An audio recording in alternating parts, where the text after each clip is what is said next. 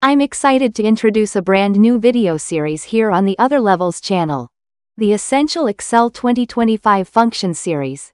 Your step-by-step guide to mastering the newest and most powerful features in Excel. Let's begin this journey with our very first function, TrimRange. Microsoft recently introduced the TrimRange function along with TrimRefs, and I'd like to talk about these in this video. Exercise 1. In this first exercise, we'll just get our bearings. Let's just say we have some data and we want to do a calculated column. For example, maybe we want to subtract this from this. So we go equals this minus this, enter. And then we fill this down. But then we got to thinking, what happens if I want to add some new rows? Will this formula automatically fill itself down? And the answer is, well, it kinda depends. For example, one option would be to store this data in a table because tables automatically expand. Another option is just to kind of rely on Excel's ability to recognize this as an issue and to fill this formula down.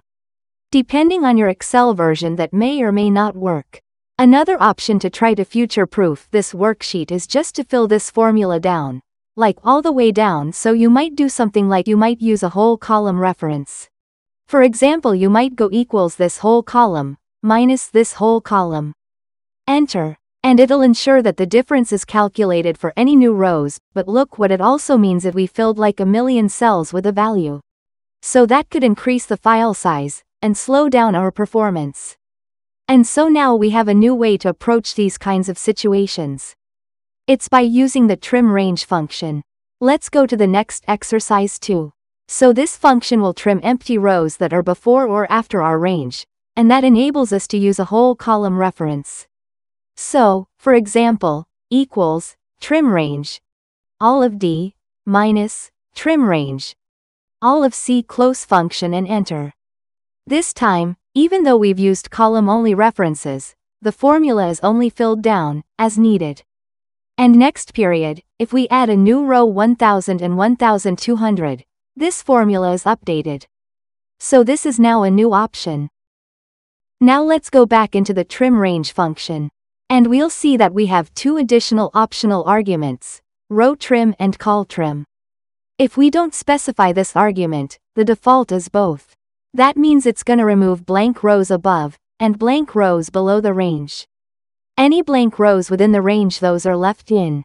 But we can also be more specific. We can say only trim the leading rows, or only trim the trailing rows. In addition to rolling out the TrimRange function, there's also some new reference operators called TrimRefs. So let's check that out in the next exercise, exercise 3. If we didn't want to use the TrimRange function, we could use TrimRefs. And here's what that looks like. We use our whole column reference with the column. If we wanted to trim leading rows, we would put a dot in front of that column.